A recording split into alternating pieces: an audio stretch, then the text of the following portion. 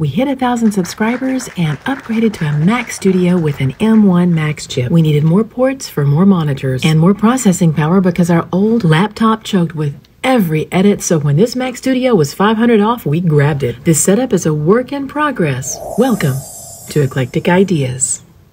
We're excited for this unboxing of our Mac Studio. We've always been Windows users, but we're crossing over to Mac. We'll drop all the links in the description for you to check out. This is the most interesting box I think we've ever seen. It's quite unique. So our reasons for migrating over to the Apple ecosystem are basically because we wanted the ease of file sharing. What a neatly packaged pamphlet with some very fine print and documentation of features within. We'll move the paperwork and watch this trick. Sounds like $1,500, doesn't it? It's rumored that the 7.7-inch box has incredible processing power. And here is the thick woven braided cable that's included. We also have 512 gigabytes of unified memory and 32 gigabytes of RAM. It's been firmly handcuffed and could never escape without our help. And we finally freed it. There we go. It's quite thick and it feels very, very durable. It feels like it'll give you years of good service. And here's both ends of the plugs so you can see them up close. So let's go ahead and remove this thick protective paper to reveal this small, powerful, compact, and really quiet desktop. You can see the seamless aluminum housing with the shiny Apple logo branded right on top. And here's a glimpse of the front and back I/O. Look at the sleek, smooth front and that glossy Apple logo. We have 2 USB ports and 1 SD card slot on the front. And for our input-output in the back, we have 4 Thunderbolt 4 ports, a 10 gig Ethernet port, a power outlet port, 2 USB-A ports, 1 HDMI port, and 1 3.5 millimeter headphone jack.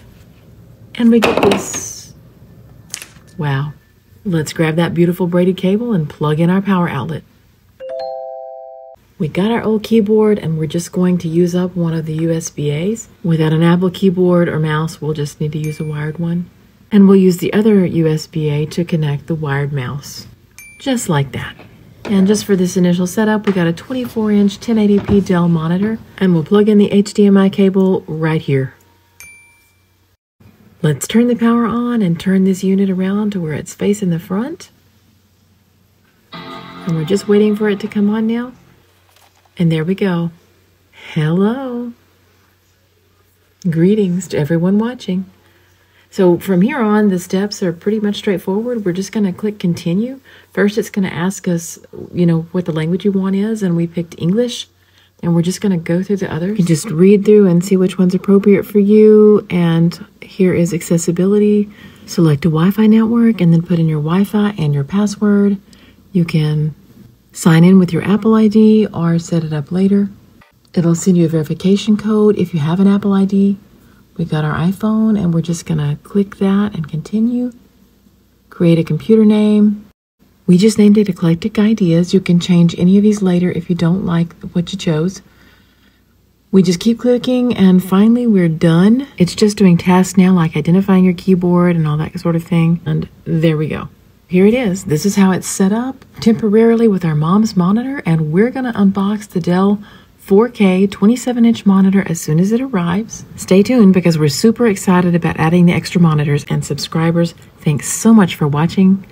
Bye-bye.